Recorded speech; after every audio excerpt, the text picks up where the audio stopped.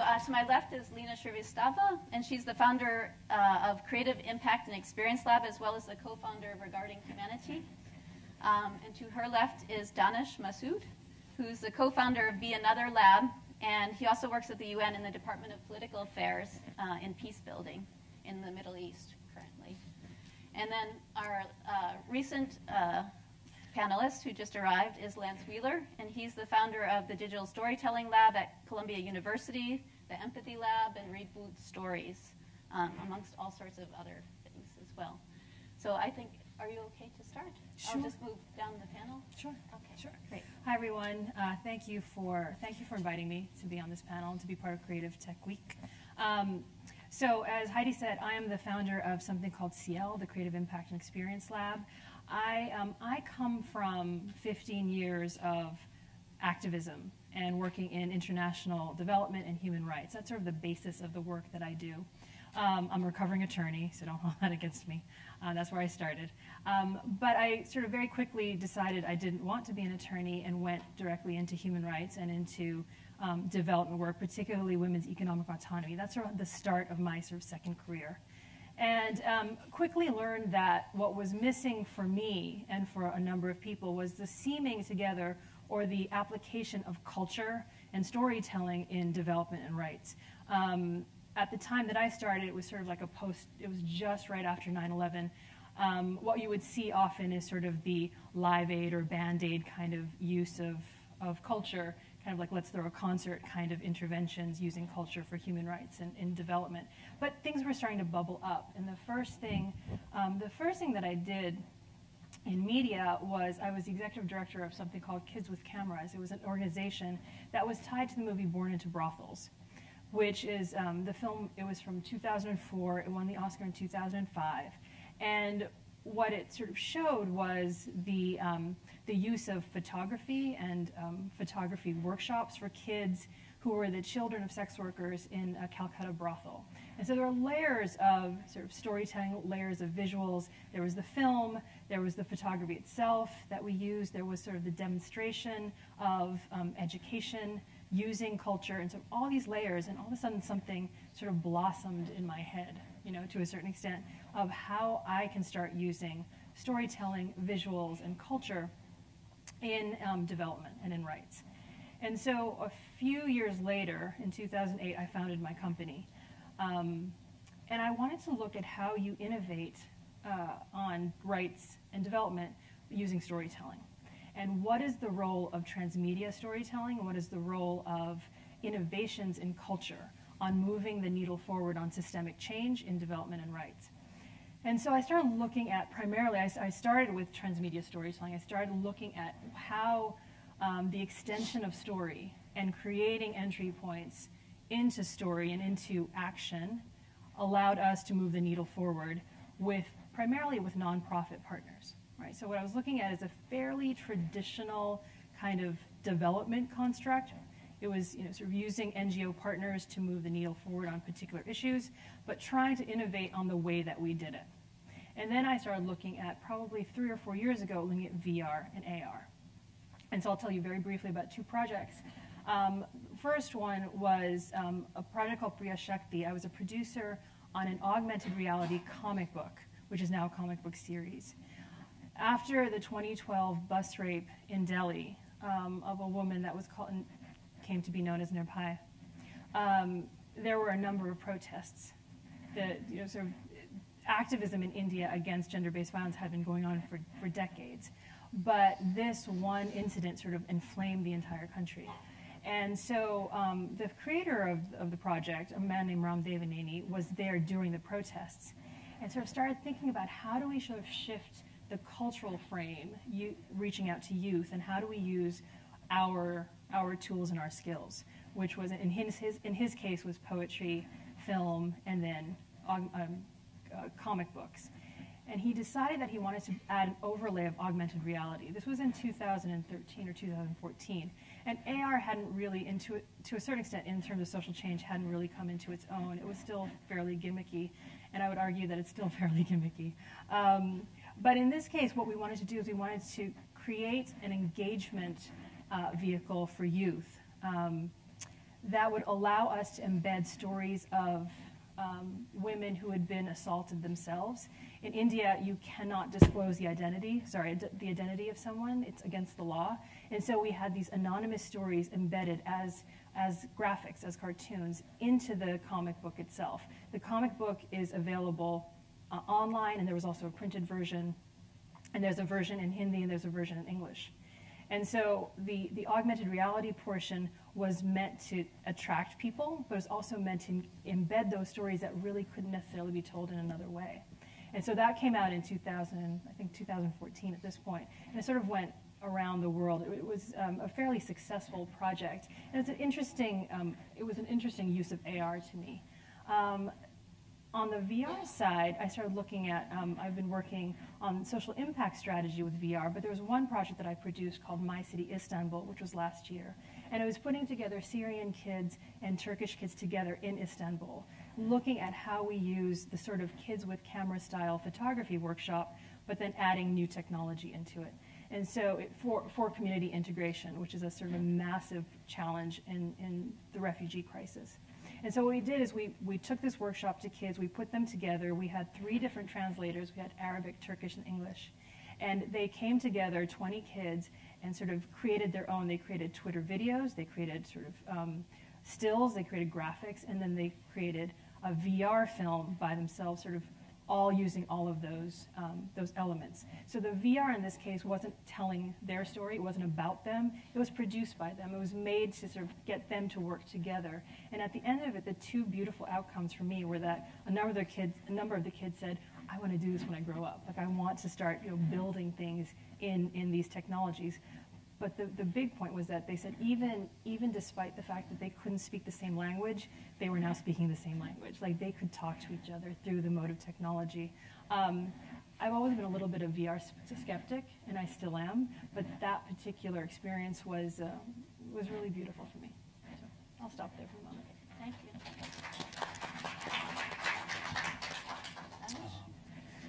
Hi, everyone. Can you hear me? Thank you for having me. My name is Daanish Masood. My life consists of 3 main pursuits. The first is working toward my own healing, trying to understand what my own wounds are and transforming my own wounds into insights and creating the conditions for others to be able to do that. The second is to explore where I end and where you begin, or where you end and where I begin, a kind of immanence. Certainly, it's true at a quantum level. Maybe we don't really ever touch each other. But what does that mean in terms of how we are connected as a species, how we're connected across species, and what does that mean in terms of how we're going to face everything that's coming our way, from climate change to water access to human migration to artificial intelligence. And the third pursuit of my life is a playful search for beauty. And the way that I've come to these things is by virtue of my own experience. I was born in Riyadh, Saudi Arabia. I grew up between Riyadh and New York. I came of age after 9/11. Immediately after 9/11, I became a community organizer because I saw the rise of the security state, biometrics, detention, interrogation, not in some faraway place, not even in Guantanamo Bay, but in Brooklyn, of people that were, for the most part, innocent, mass-scale deportation, all those things. In that kind of context, I became a community organizer. And what I realized I was working on as a community organizer is what is referred to as intergroup dynamics. How people see themselves as part of one group and perceive others as part of an out-group, and how that affects the way they behave toward each other, the kind of privileges and rights that they accord to themselves, what they perceive as their in-group, the kind of privileges and rights that they accord to other groups. I started exploring that more deeply. Eventually, I got hired in this ridiculously named office at the UN. It was part of the Secretary General's office under Kofi Annan. It was called the Alliance of Civilizations. It sounds very space age and futuristic. But really what it was an office that was set up almost like a startup inside the UN, which was very exciting and unusual. And we were concerned with addressing identity-based violence, particularly between immigrant and non-immigrant communities where that is an issue, and also sectarian violence. My focus was both immigrant, non-immigrant communities, but also sectarian violence, principally focused on what are referred to as Muslim majority countries. So a lot of North Africa, the Middle East, South Asia, Southeast Asia to a certain extent. And as part of that work, I had a tiny fund. I personally had a $2.2 million fund that I was given, from which I could kind of launch experimental projects in different parts of the world.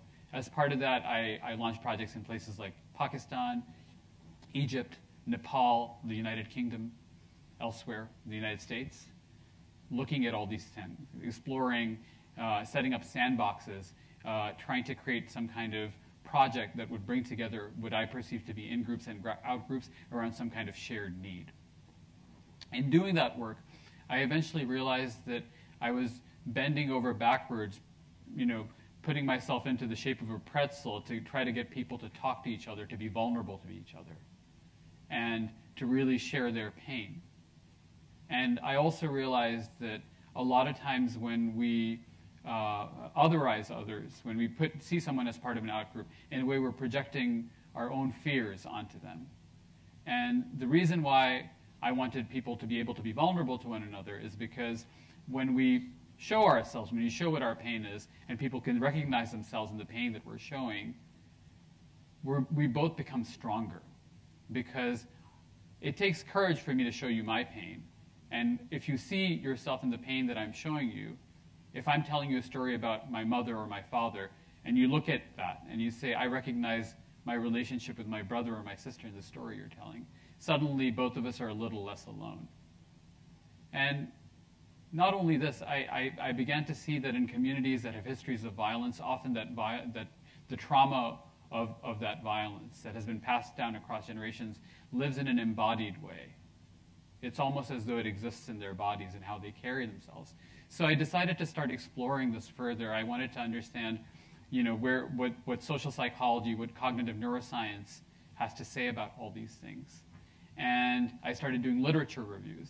And as a result of that, I came upon this experiment from neuroscience that's referred to as the body transfer illusion. What the body transfer illusion essentially is an exploration of how your brain comes to believe that it is in your body. And a lot of it has to do with all your senses, how your brain integrates all of your senses. Your brain takes in all these outputs from the outside world. We like to say we have 5 senses. In truth, we have more like 20, maybe even more. But your brain takes in all these inputs from the outside world and processes them and gives you the feeling of embodiment. And when we clarify that process, we can skew those inputs in order to give you the experience of being in someone else's body. This I thought was key. I thought, this was my aha moment. I thought to myself, well, if we can give someone the experience of being in someone else's body from a first-person perspective, think about the possibilities there. Think about the potential there. And so I started going around, shopping this idea around with different people, saying I wanted to put people in other people's bodies. And people ran me off and told me I was crazy, basically, right? And eventually, I found another group of crazy people who were similarly interested in this idea, and that's how I became part of this larger collective that we today call Be Another Lab. And essentially what we did at Be Another Lab when we came together is we built a platform using VR, telepresence, clever sort of camera techniques, and performance art and storytelling to give people the experience of being in someone else's body. So you come into our lab, you put on some equipment, we put on a couple of bone transducers on you for the audio part, and you open your eyes and you're in someone else's body. You get comfortable, you move around, the body moves as you expect it to move from a first-person perspective, and then your brain begins to believe it's in that body. And so we started using that for telling stories.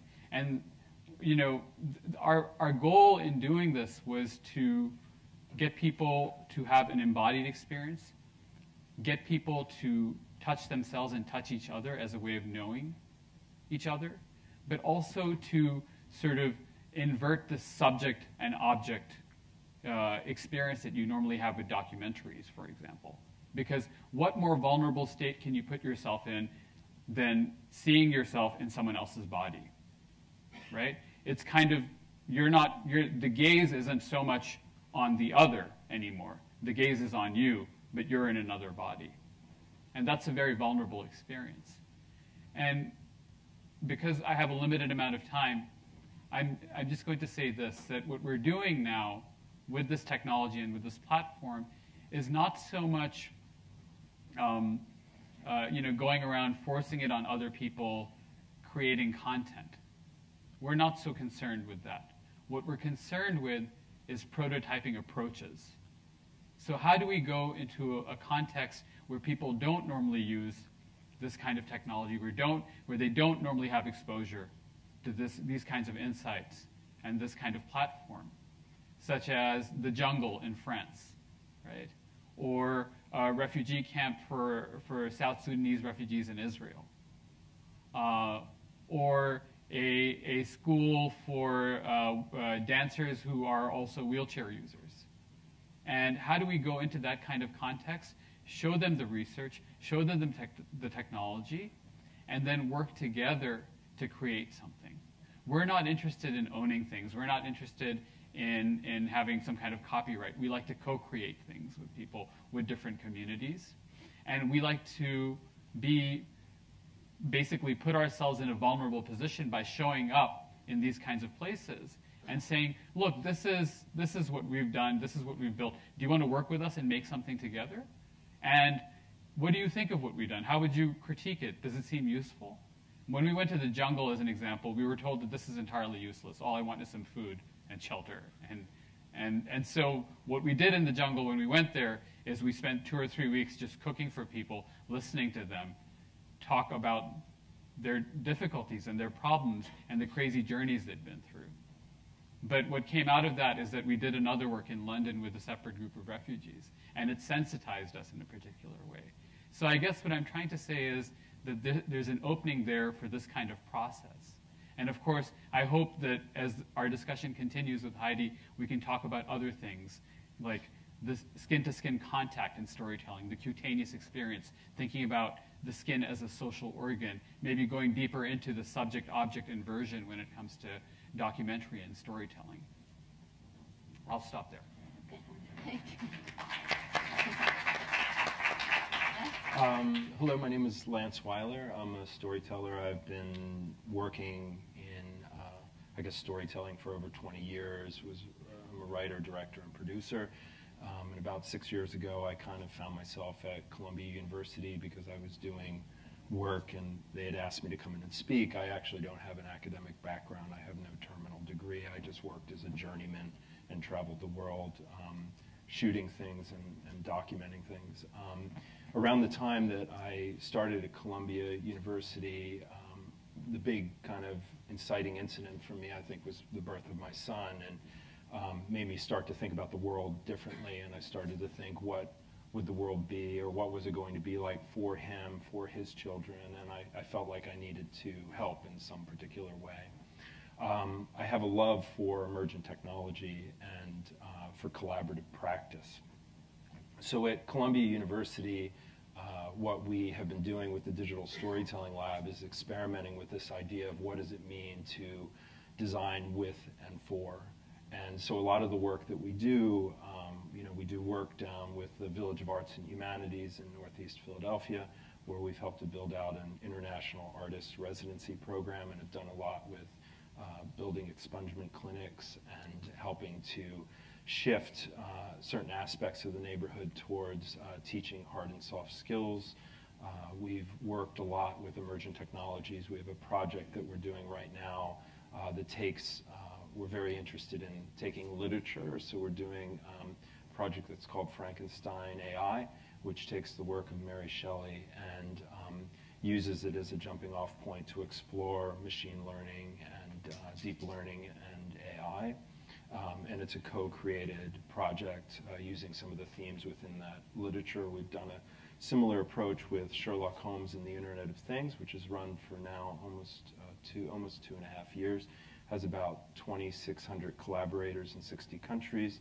and 160 some self-organized events all over the world. All these projects are copyleft, and people are encouraged to take them and run with them.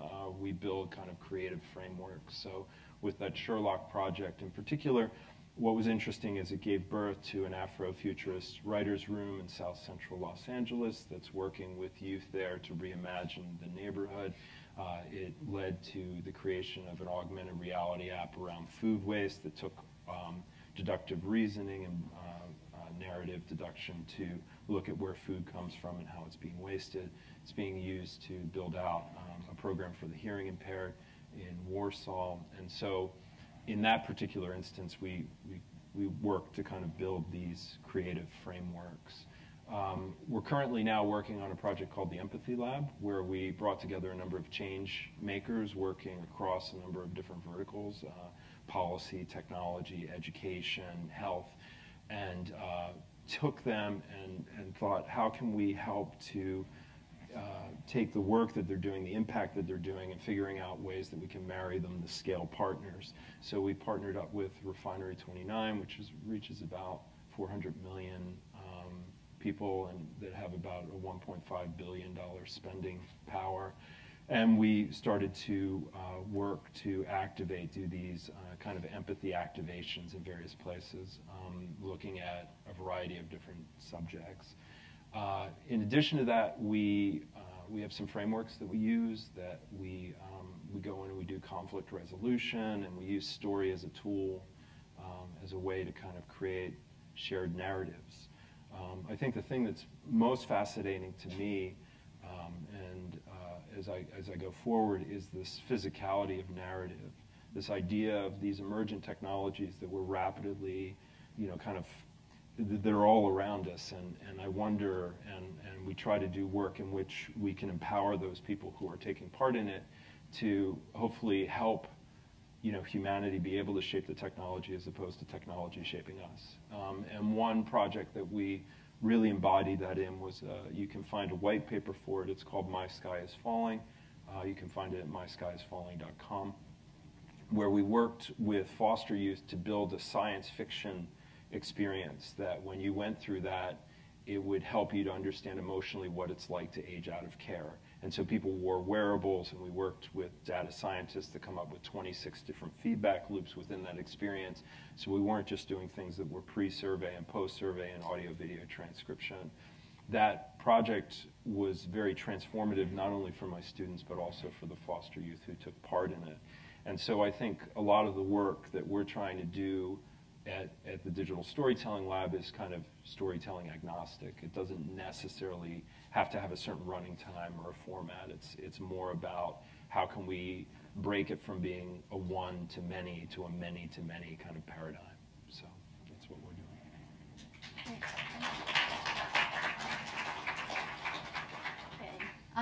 So I think one of the threads that moves across your work is co-creational processes, and I guess I'm wondering what other ingredients, right, really depart from current practices using these emerging forms that really move participants to act, right? So what are some of the ingredients? We touched upon a little bit the role that the body plays in social change processes through physical objects, and we've also talked a little bit about co-creational processes or methodologies or frameworks.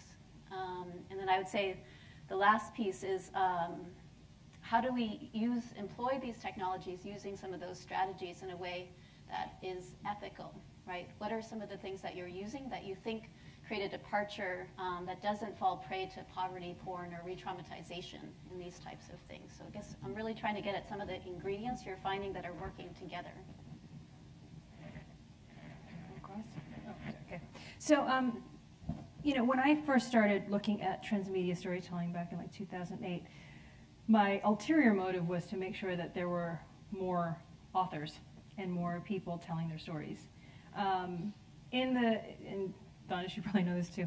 In the international development world, in the rights world, often people from headquarters are telling stories. Like there's a communications kind of agenda where people frame stories, they'll do the video, and then they'll send it out.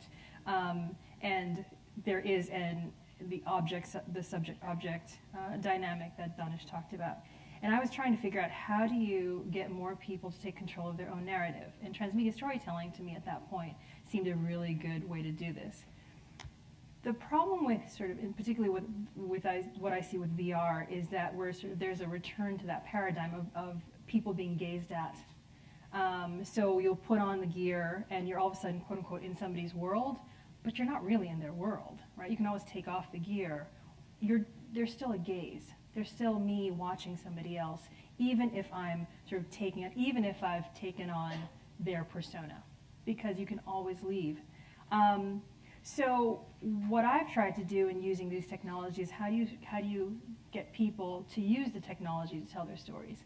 Not me producing the piece, but them producing the piece and me creating the distribution avenues. And to me, that seems for me, that shifts the frame a little bit, because the more immersive a technology gets, the more difficult it is to control the poverty porn aspect. If it's poverty porn already, it's just going to be amplified, right? What is beautiful about sort of immersive technologies is that you get this sort of intimacy, you get this confrontation that is really, really beautiful.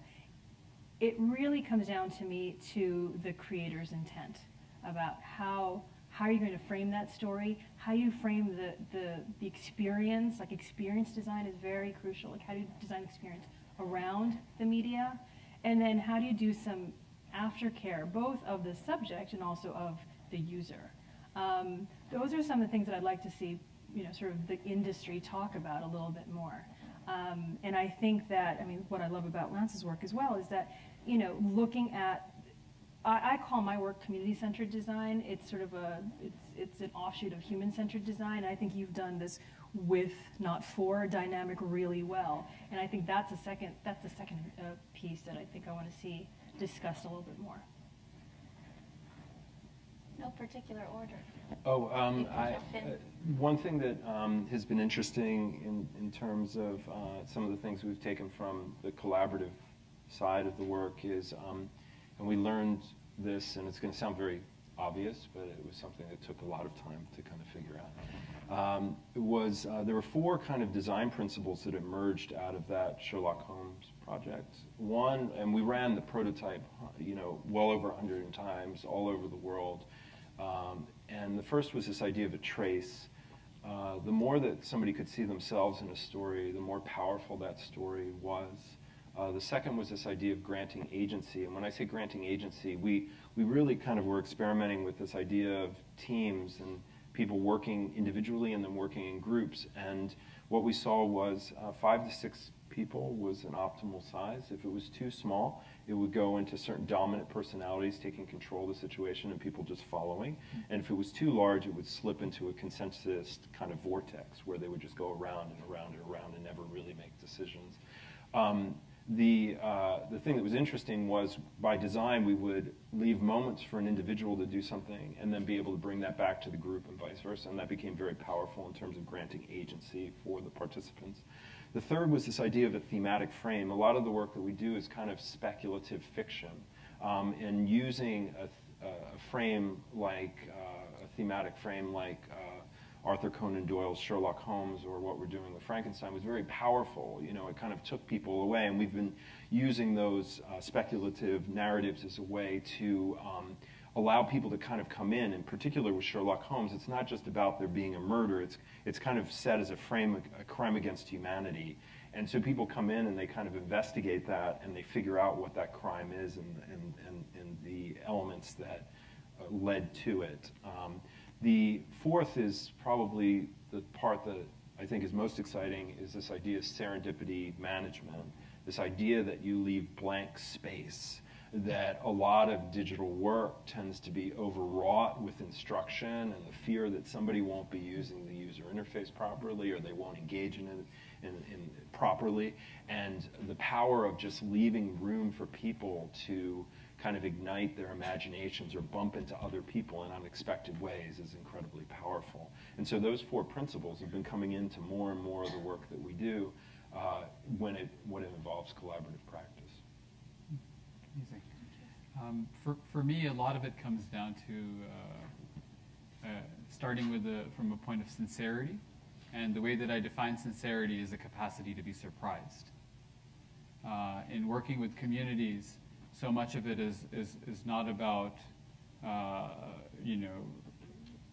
is about taking whatever expectations I have or our team has and throwing them out of the window, and just being there and showing up and seeing what they have to say and what their needs are and how we might interact with them.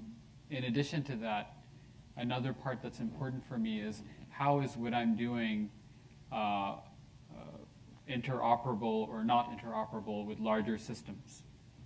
To ask that question, where does this fit into larger patterns that might be oppressive, hegemonic, or unequal? With us, because we started early, we were one of the first acts in the VR scene.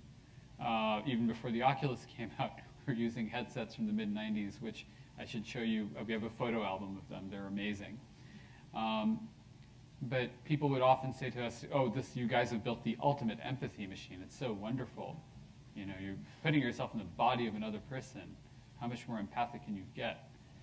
And here I have to, I kind of have almost an allergic reaction, because I have to, those ideas we have of what is empathy need to be critiqued, right? And we can discuss those extensively, but in brief, since we have very little time, there are three main things to remember with a lot of these sort of discussions and this broader discourse around empathy. One is that a lot of times it ignores the power differential between the person who is the empathizer and the object of their empathy, the person who's being empathized with. The person who's the empathizer has the ability to choose whether they want to empathize or not empathize. The person being empathized with is just there. So this classic example of, I've had a long day at work. I'm not feeling particularly emotive. Let me go to this performance with 3 Syrian refugee children. The refugee children perform. I tear up a little bit, and then I go back to Brooklyn and have my $12 pour over, right? What's going on there? There's something problematic there, right? So that's the first problem. The second problem is that there isn't really a discussion of complicity, right? So if I make a work about a Chinese factory worker in, where it's the story of a Chinese factory worker, right, who's basically shaving off years of his life by using some kind of noxious chemical in order to make my phone screen nice and shiny. Am I complicit in any way? Because I can spend $650 or whatever the new price point is to buy that, and it's affordable for me within my monthly salary.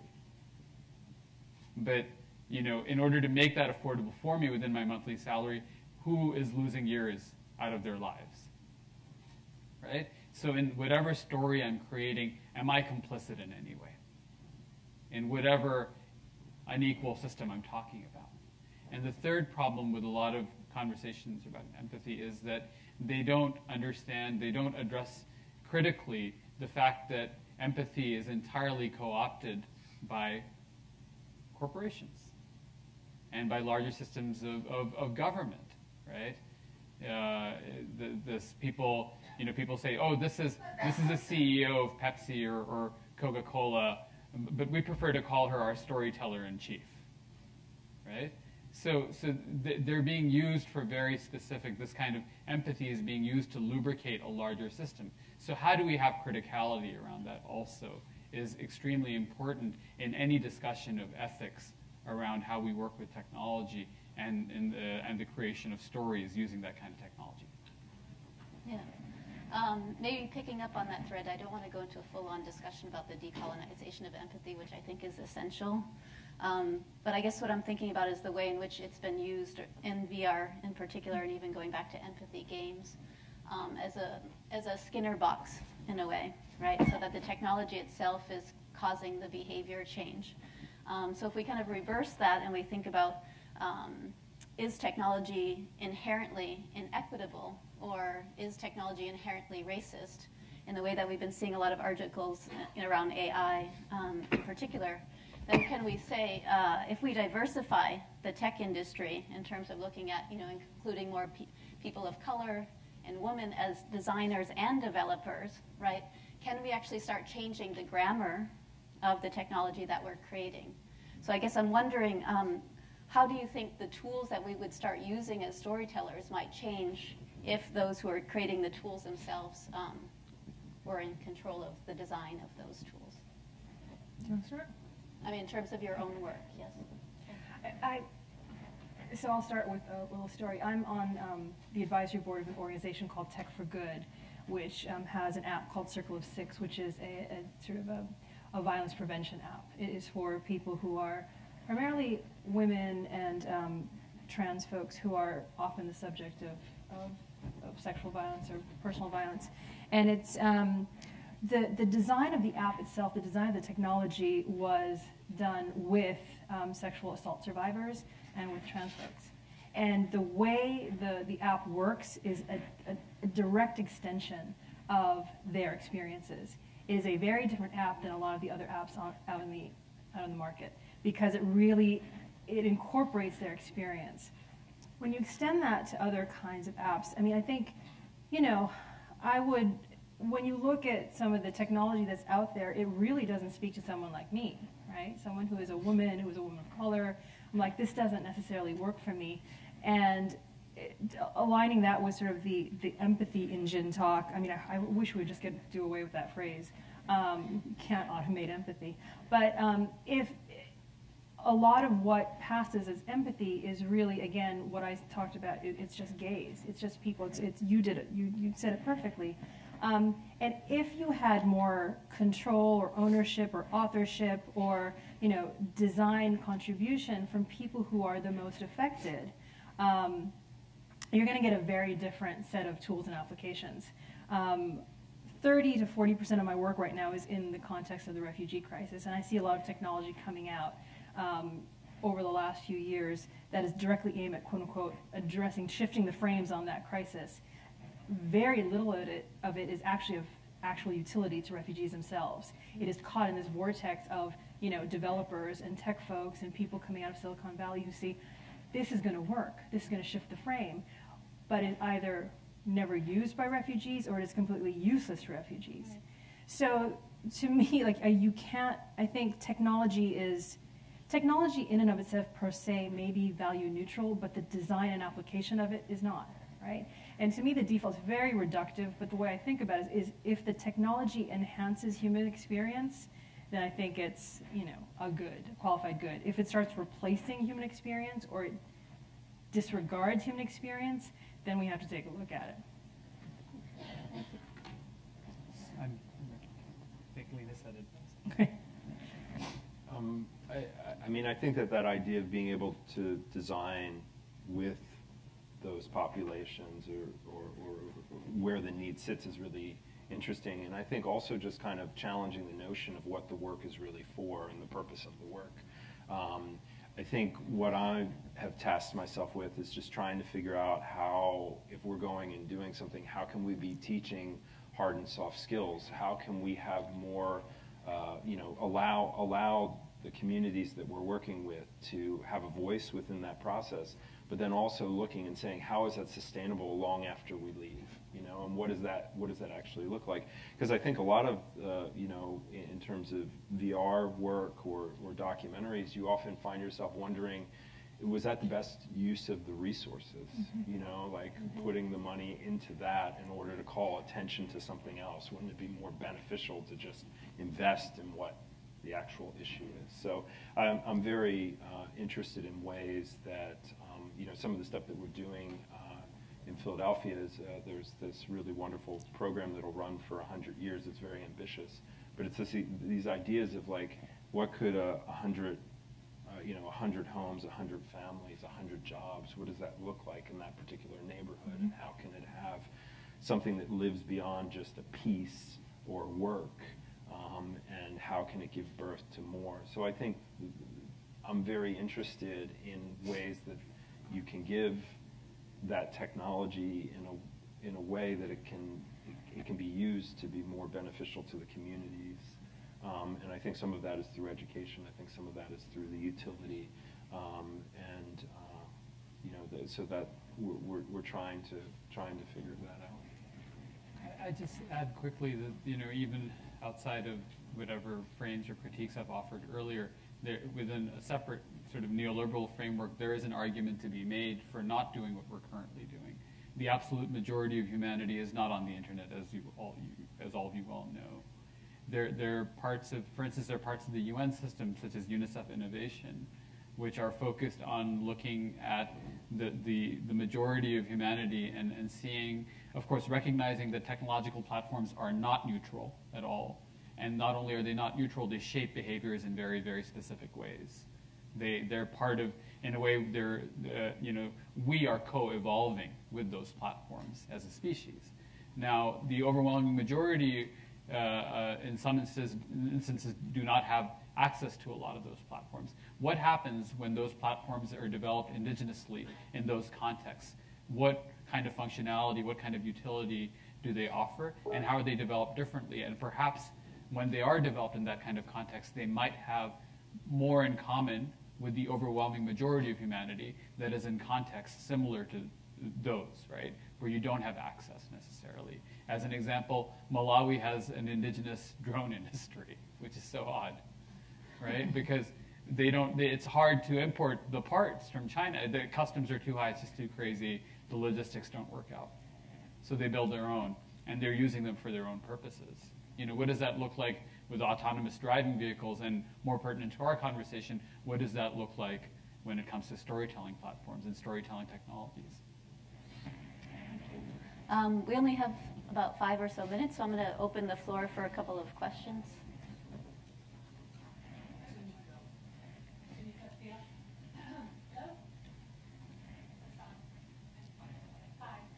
Can we get there we go. Tamiko Thiel.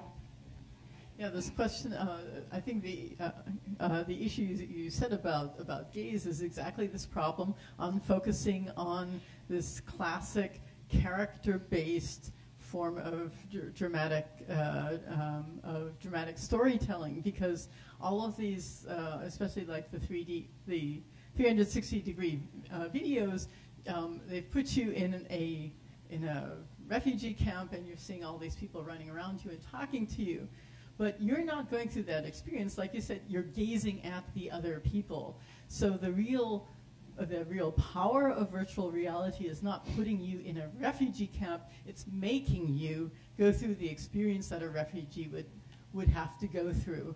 And you can do this in real life also. You can have a large installation, and the person has to give up their passport. They're assigned an identity, and then they have to. It becomes more of a game-like thing. But I think this is really a problem that comes because the whole thousands of years of narrative dramatic theory always say take a couple of characters and make their story interesting and then transfer your emotion to them. No, virtual reality for the first time allows what Daanish has done. I've used your system in Seattle to not be among those people, but be that person. And of course, there's all sorts of other issues, but that's one thing that VR can do that is not being used enough and will not be implemented if we continue to think in this idea of, let me get the poor benighted people to tell me their story. It's a different medium. Okay, thank you. Another question? Thank you for your statement. It's kind of what I'm wondering, because that makes me sound very convinced that what you're doing, Daanish, is functioning for people. So I wanted to understand what you meant about prototyping approaches, what that means exactly, and where you get your data of feeling, like human feeling, to understand that. Sure, absolutely. So as a team, we don't really see ourselves as purely an art collective. We're an art/science collective. So in addition to making art, co-creating performances with different communities around the world, we also engage in scientific research through collaborations with neuroscience departments and psychology departments in different universities. We have an ongoing study with Yale Department of Psychology with the Max Planck Institute or the Berlin School of Mind and Brain, kind of looking at in a more of a lab setting to see how these interventions work, what kind of shifts they result in through implicit bias tests and a range of other mechanisms. But onto your first question, what do we mean when we say prototyping approaches?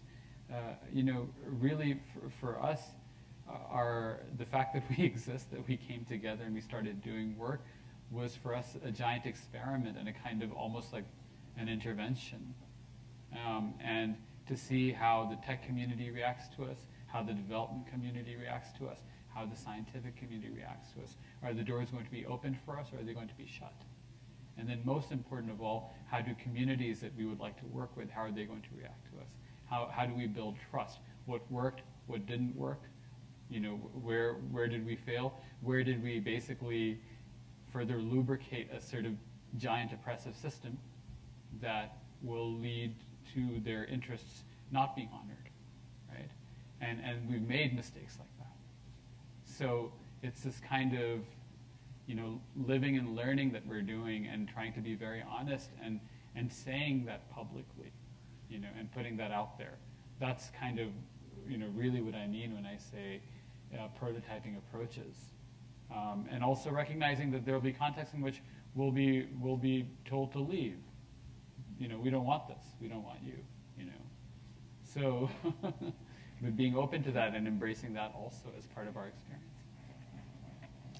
I applaud your efforts at appealing and admire greatly your efforts at appealing to the angels of our better nature, but of the Duertes, the Erdogans, the Trumps, the others, the narcissists, the psychopaths that seem who would be indifferent, and that your approaches perhaps are for everyone else but them. How do you position, and I realize this is perhaps requires a much longer answer, and there's only a few seconds left, if somebody would like to take a stab at that, addressing that. Sure. I mean, I don't necessarily think of dictators as my audience, honestly. So what I'm, my audience or my collaborators are the people who are in opposition to them. So what I'm trying to do is, as a single actor, I understand that my power is very minimal, right? Especially as a storyteller or a creative technologist, or someone who is a human rights like a self-positioned development and rights activist. My power is meager, and I don't command the resources or the attention that, say, an Erdogan or a Duterte or a Trump commands. But what I have is I have a community, and community, like, I really believe that systemic change and social change and the way we win the fight against, the forces of darkness really is through collective action. And so it goes back to, where VR for me sometimes is a very individual experience, and that's why I'm not often that attracted to it myself, even though I've produced it. I think that, when the way to start thinking about bringing together people to commit to collective action is through shared and co-created narrative. And I don't mean narrative as in terms of propaganda. I mean, what really is what is our perspective as a group who is trying to move towards progress and move towards a more sort of communal response to the people who don't want to listen to us. And so I think narrative is a huge tool, and I think immersive media is one way to start looking at that shared narrative. Does that answer your question? Okay. Anybody else want to respond? I just want to say quickly that there are ways that those who are supporting those people and allowing them to speak on our behalf are often supporting them from a place of fear or pain or trauma. So what's going on there, right? What's going on? What needs are not being met? What kind of isolation is being faced there that we can, in a climate of safety, discuss in a vulnerable way so that people feel a little less alone, a little more connected. You know, all of us, the only reason we're all here in this life is for connection. Really, that's what it all comes down to, right? So what is it, when do we feel alienated and isolated in such a way that we want a strong man to represent our interests, right? And this is something we need to ask ourselves. And when our brothers and sisters behave in that way, how can we create safety for them? And what role does telling stories in a vulnerable way, and what role, you know, how can the trappings of storytelling or technology, how can they help us or assist us? That's what I ask myself. It's funny because I've actually been asking another question which somewhat may seem unethical, which is that how do we bring people through experiences where they can fall prey to positive disintegration, which enables a type of consciousness shift that allows the openness of vulnerability in a way that's safe, right? Yeah, yeah. So, This goes to the critique, Yeah. the second critique of empathy, which is, how am I complicit? You know, can we create a kind of productive discomfort in certain moments where my complicity in a particular issue becomes more clear to me, and I go back and I need to reconstruct a certain part of myself and say, well, I've had this experience, how do I chart my path forward? I think that also has an important place. right. I've been given the wrap up sign, so I thought maybe I would just say just a few words to bring some closure. I guess part of the discussion made me realize we didn't actually get to ask the question about where is the technology going from here, you know, as we move toward, you know, past this kind of transitional form of VR and AR, and whether or not we're actually entering the subsensorial, which makes us even more vulnerable to technology.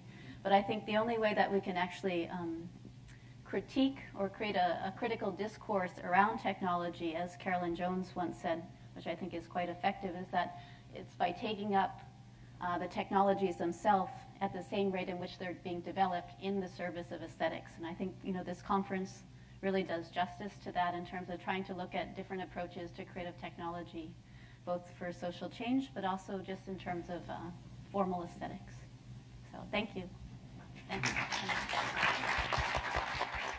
Thank